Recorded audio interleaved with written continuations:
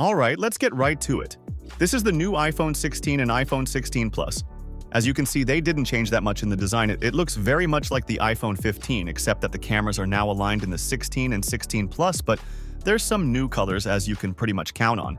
This time it's ultramarine, teal, pink, black, and white.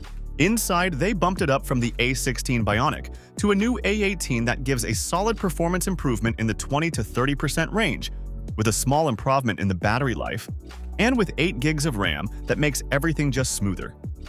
But what most people didn't like is the same design. The rounded corners the size of the regular phone and the Plus phone, the speakers, the antenna lines, everything just basically the same. It still has the action button. Actually, it was only in the Pro iPhone, but now it's also available on the base models with the iPhone 16 lineup.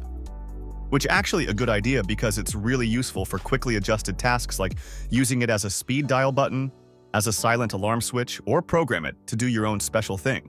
What they really changed is this new button called Camera Control. The second button is kind of touch-sensitive that give you a quick control to the camera. You can click it to open the camera, click it again to take a photo, or a long press to start taking a short video. You can also do a little half-strength double tap to open different camera options and slide your finger along this camera control to change them. So, is it worth it? And should you really upgrade?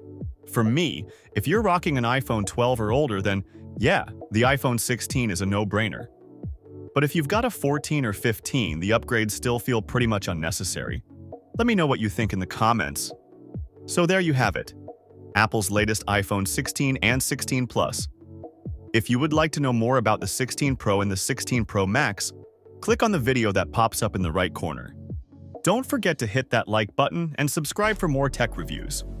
Thanks for watching and hope to catch you in the next one.